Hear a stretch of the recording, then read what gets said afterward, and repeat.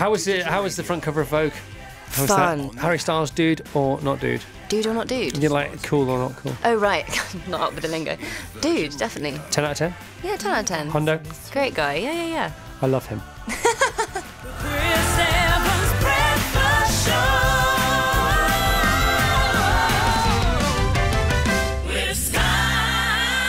Morning, Emma. Morning. What an introduction. He's very good at those. Now, this sounds very exciting. Orlando at the Garrick Theatre from the 5th of December till the 25th of Feb.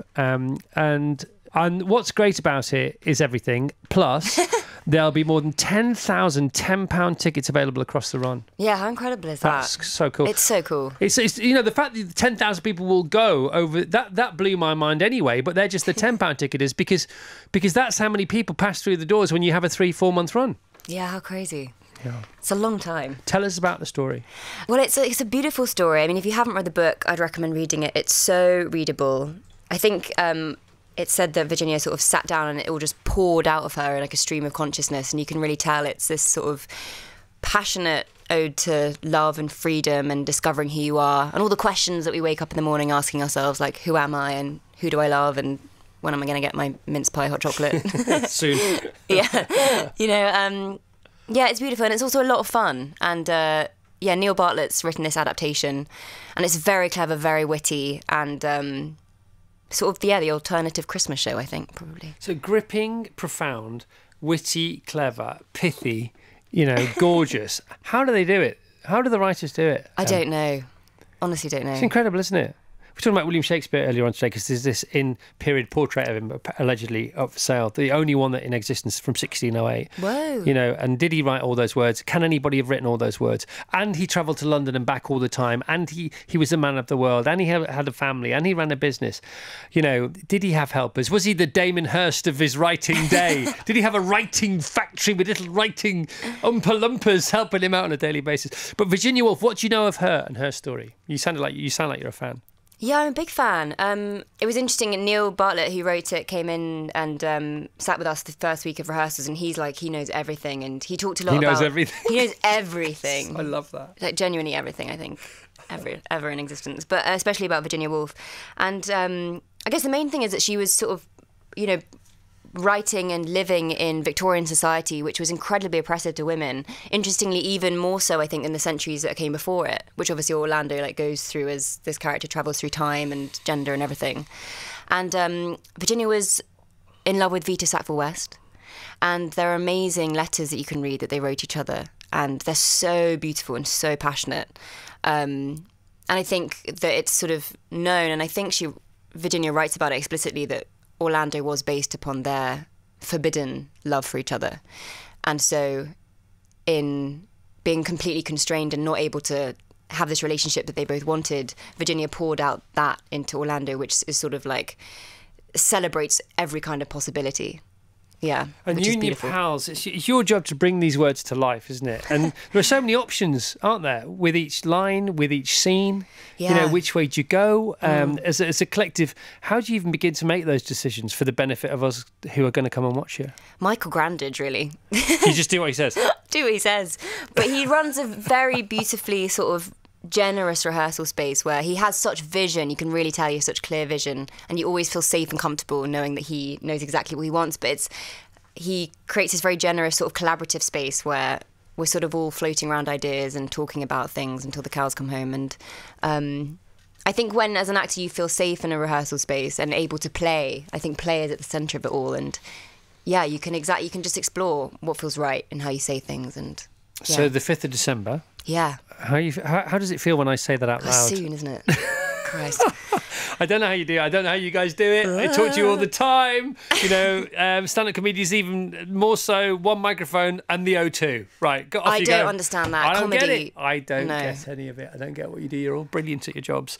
Where are you within regards to blast-off date? Wasn't how I'm feeling about it. Generally, just how are things? Well, we did our first run through yesterday, which is always kind of a terrifying moment. Where was it? What time did it happen? How long did it take? How many people ended up in casualty? How many glasses are broken?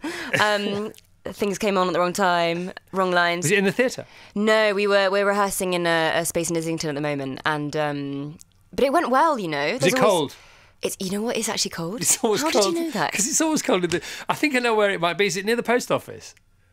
I'm not sure. There's a big postal department there. There's loads of rehearsal rooms down there. Yeah. There's a run of rehearsal rooms. It's just, it's freezing. We have like these heaters on, but I have like a million costume changes as well. So yeah, I think I have the most costume changes on stage that I don't know if anyone's ever done that many, but so I'm constantly sort of freezing. But it actually went well. Yeah. So all right. So what after this nonsense today with us? What are you going to do today? We're running it again this morning. Again. Yeah. As it went well, it doesn't have to be bad to be better. Which bits are you going to hone in on today? Timing. It's funny when it's the first time you run everything, because it's the first time you get to see you really feel the flow of it. And for me, I've been excited for that moment because obviously Orlando changes ages pretty much every 10, 15 minutes, and also gender sort of halfway through the show. It's fun, yeah. So much fun, but it was really interesting to see it, to feel it all running as one thing, because I really got to feel those changes and map how I would do them better. So I guess I'm going to try and focus on that. Congratulations on everything. You know a pal who knows everything. Congratulations to you on everything. Purple patches are often talked about. How do you feel about your career at the moment? Because you're absolutely smashing it, aren't you? Thank you. That's really kind. Excited, I guess. It's an amazing thing to be able to. Are you present? Are you enjoying it, or are you thinking, "Oh, this is so good. I never want it to end"? I'm trying to be more present. Right. Yeah. Stop and smell the roses and all of that. Yeah.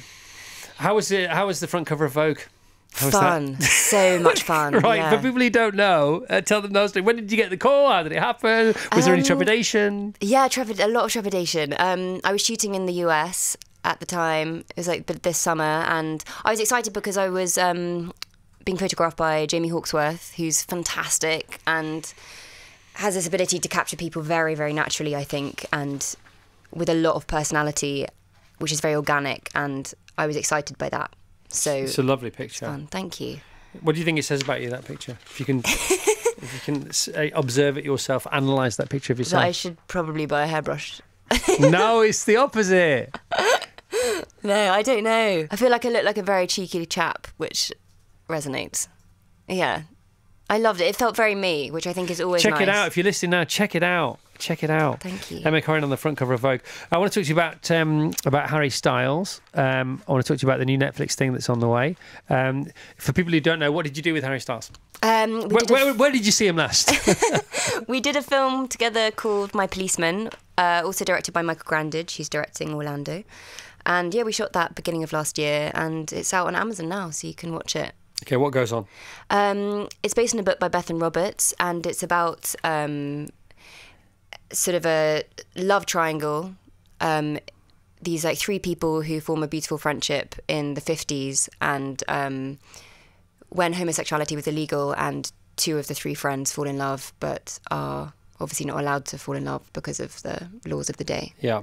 And then you see them in the 50s, and you see them when they're much older, and yeah, it's a sort of about wasted time and memory and I want to watch it. Making things right. I want to watch it. And what's going on with Netflix and you? Soon. Soon. Bum, bum, bum. So soon. A film called Lady Chatterley's Lover. Yeah, based on the book by D.H. Lawrence, and that's out 2nd of December, I think. Yeah, and that should be fun. They're doing this thing that they're doing with the new Knives Out film, which we went to go and see, didn't we, on Friday? So it's Knives Out 2, but it's called Glass Onion. Yeah. And the Netflix doing exactly the same with that as they're doing with your film. So it's 1 week in the cinema. So it's a massive world release in the cinema for a week, and then not straight to Netflix, but then available on Netflix and the cinema. Which is a real... I mean, this has got to be the way forward, hasn't it? So the cinema goes want to go and enjoy it there. And I'm glad it is going to cinema, because there's just something about seeing stuff on a big screen that you can't really replicate, yeah. But even those of us who love cinema, and I love the movies, it's funny, isn't it? Because it's a bit more friction-full as opposed to frictionless, isn't it, going to the cinema? It's worth it when you get there, but all this gold is in your living room. Yeah. It's a real dilemma. Yeah. Which way do you think it's going to go? I don't know. There's part of me that really hopes that cinema survives, and I think it will, because I don't think you can completely replicate the experience of going to see a film. I think that's something that you want to do, right, with a friend or for a date or with your family. I think that hopefully that survives. Yeah. Harry Styles, dude or not dude? Dude or not dude? You're like cool or not cool? Oh, right. Not up with the lingo.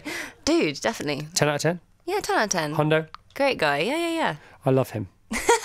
He's a great actor, isn't he? Yeah, he's brilliant and fantastic to work with. Is yeah, he? Yeah, really, Did really you hang fantastic. out afterwards? Yeah, we were told very early on that we would have to do some swimming in the sea at Brighton. So we were sort of going to the ponds at Hampstead Heath early in the morning before rehearsals. Oh, tell us about that. That's fun. Come on now. You've had a lot of fun, haven't you, recently? So we went there to try and sort of get our bodies acclimatized, I guess, which was quite funny. I think he was much better at it than I was. But yeah, would also recommend, great way to start the day, just shock yourself into consciousness. That man over there. No. Yeah, in the Serpentine every morning before the show. 5 o'clock in the morning, it gives you so much. 5 o'clock in the morning you're doing that. And he's not preparing for any role. Definitely not this one. It just gives you such va-va-voom, doesn't it? Yeah, Vava, definitely. You can cold shower. Do you cold shower? No. That's the thing. Cold No, shower. You I don't need cold shower, to be in a lake and to have it feel part of an experience. Otherwise, I feel like 10,000 tickets for a tenner. I mean, come on. And it sounds like it's going to be amazing. It sounds like it's going to be really amazing. The GarrickTheatre.co.uk for Orlando at the Garrick from the 5th of December to the 25th of Feb. How elaborate a production is it? How much money is on the stage? You know, they say, get the money on the screen. You know, do you know what I mean by that?